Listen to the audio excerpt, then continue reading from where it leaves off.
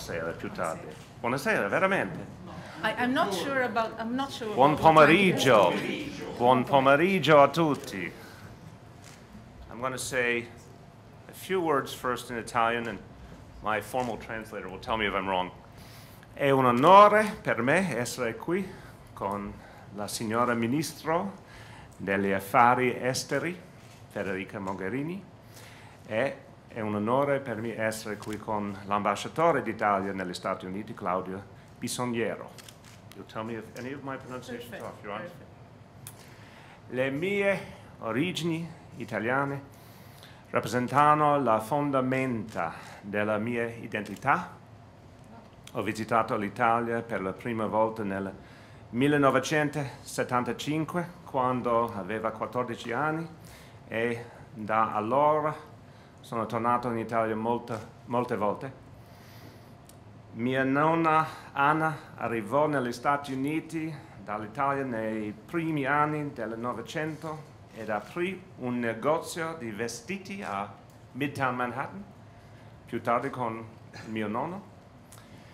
E voglio che New York sia altrettanto accogliente con gli immigranti di oggi quanto lo fu con mia nonna e mio nonno.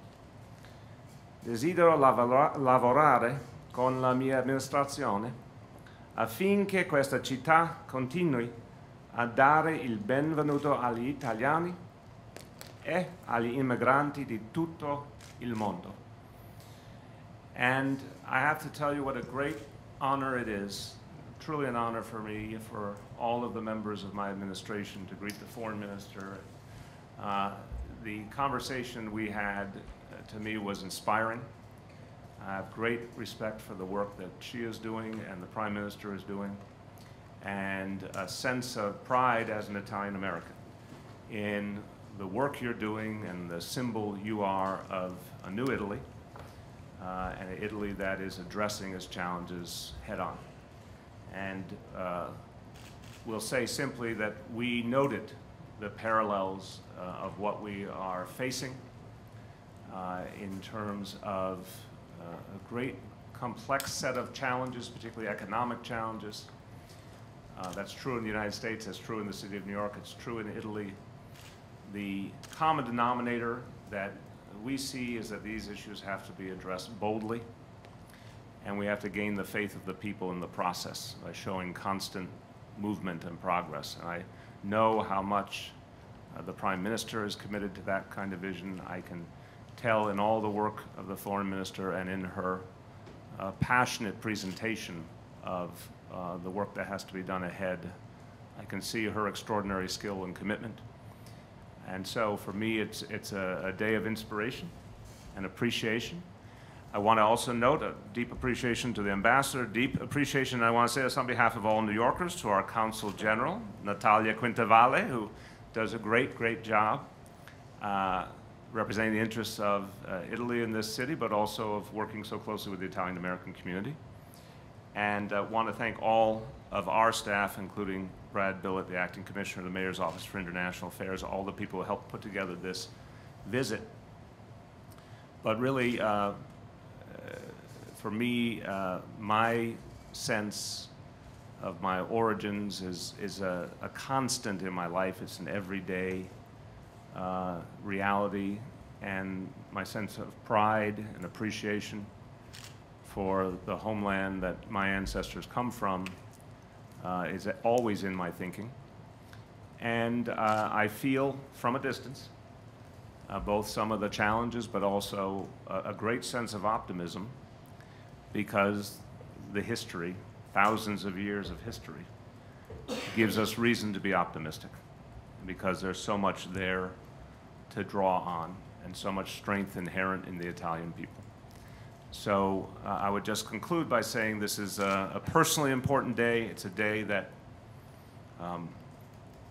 I hope indicates to the Foreign Minister that we will do all we can to be helpful to the people of Italy. The city of New York has such a profound connection to the people of Italy because so many New Yorkers have their origins in Italy, because so many of the leading individuals in all aspects of life in this city are people of Italian descent, because New Yorkers love nothing more than to visit Italy, and Italians love nothing more than to visit New York. And shopping in New York.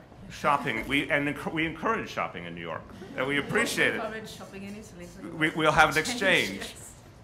Each will shop at the other's place for the good of all. But I just want to always offer my respect and any effort I can make to help the great work that's going on in my ancestral homeland, and our deep, deep appreciation. And you honor us, Foreign Minister, you honor us, you honor the people of New York City with your presence, and I would welcome your remarks. Grazie.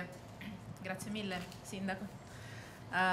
It's a great honor for me to close my first official visit abroad with this meeting that I've deeply wanted to have, because, as you said, we have somehow common challenges. The complexity of New York City and the complexity of Italy, even if different, still pose some challenging in governing the process. But I think we also share, as you said, the same vision of the need and urgency to deliver to our citizens a set of reforms to improve their quality of life in a very concrete way. And not only the Italian people have seen your election as as positive, important recognition of an Italian American, but also a source of inspiration for the energy and the strength you're put in the campaign and in the work you do. Obviously, we're not the first Italian American mayor of New York, but I think I'm not wrong if I say that you have been probably the one that has stressed your being Italian. I asked the authorization for saying Italian only before. You have been the one that has stressed these roots more than others, and we are proud for that, and I thank you very much for that. As you said, we discussed about the common challenges and the common vision we have, especially in tackling inequalities and finding ways of sharing and making the impact of the economic crisis more sustainable for different parts of our societies, both in a city, which is in itself a country, and in Italy. And we discussed the lack of perspective and the lack of hope and the lack of confidence that especially youngest generations feel towards institutions, towards politics, and the effort that we feel so urgent to realize that actually we can pass the message that through politics, through institutions, through the administration, things can be changed, and that it's not all the same, that you can make a difference. And I think the administration of a city like New York City is probably the best example of that, and we're trying to do the same in Italy with the government. That is the part that is more general. Then I probably come to my more foreign affairs part, but we are in the end, first of all, politicians, first of all, human beings, and that is also part of our commitment and our daily work. For me, it's particularly important to be sitting at the side of the mayor of New York that is so much an example of how important the role of Italians and Italian Americans is for this country. Today, during a very short meeting with the Italian community here in New York City, I mentioned the fact that we are actually a superpower in terms of the spread of our Italian community, culture, language, yes, all over the world. Just need to realize that, to empower this huge resource that we have, to network all over the world. And I think that building bridges and counting on the availability of people like you that have such a strong leadership in this part of the world can make it really happen.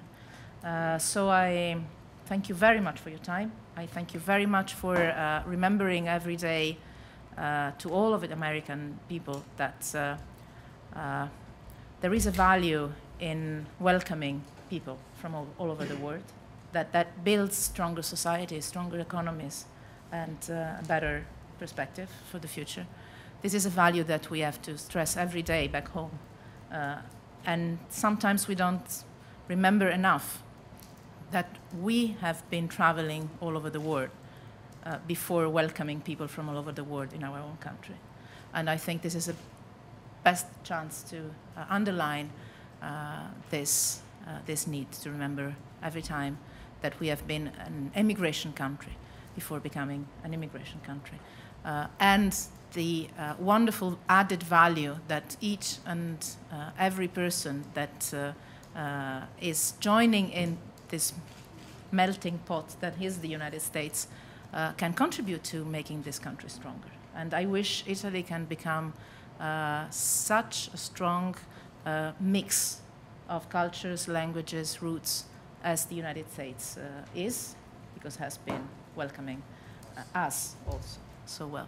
So we keep in touch for the developments of your statements. You said you're ready to do all we can do to support us. We will count on that, and we will work on that. And we wait for you in Italy at your earliest convenience, as we say in the diplomatic words. Thank you very much, and it's open for. Forse un po' di italiano per i nostri amici. Per me, no, loro mi sentono parlare in italiano quando vogliono. Ho cercato molto questo incontro e l'ho apprezzato molto, la disponibilità del sindaco De Blasio di incontrarmi oggi, perché è importante sottolineare quanta parte della forza degli Stati Uniti abbia radici italiane, nella politica, nelle istituzioni, nell'economia, nella cultura, nella cucina. E quanto sia positivo un modello di società capace di accogliere e di mescolare culture, provenienze, identità diverse. Condividiamo la stessa sfida, quella di dare risposte ai nostri cittadini, dare risposte concrete a situazioni anche di difficoltà, di superare situazioni di ineguaglianza che sono sempre più inquietanti nelle nostre società, che sia a New York, che sia in Italia. E ci anima la stessa energia, la stessa determinazione e la stessa concretezza. Lo ringrazio moltissimo per questo incontro e daremo seguito all'impegno di aiutarci reciprocamente e lo aspetto in Italia per una sua prossima visita quando vorrà. Grazie. Well, two notes before we open for questions. One to the point of the Italian diaspora, which is, I agree with the foreign minister. There's perhaps an underestimation of the extraordinary nature. I think arguably the greatest example we've had recently, someone I admire with all my heart, our Pope, Pope Francis. It's a great example of the Italian diaspora, and that it exists in every part of the world, and the impact it's made is extraordinary. Literally, Foreign Minister, this morning I went for coffee at a cafe. The woman who served me had an Australian accent. And she said, knowing me, she said, you wouldn't expect that I would be Italian, would you? A very strong Australian accent. And she said, my father's from Sicily, my mother's from Tuscany. And they were immigrants to Australia, and she was brought up there. She was going back to visit her relatives in Italy. So a little example of just how far the diaspora reaches. And finally, I want the foreign minister to know I am committed to using everything I have to invest in Italy. So today I'm wearing a Corneliani suit, and this tie is from La Strega of Napoli. So I'm trying, as a good Italian-American, to invest in the homeland every chance I get. This is advertisement. It's product placement. But you see, the positive point of globalization is that we don't necessarily need tourists to come to Italy to buy Italian. They can buy Italian in New York City. Exactly right. Exactly right. With that, we welcome your questions. Yes.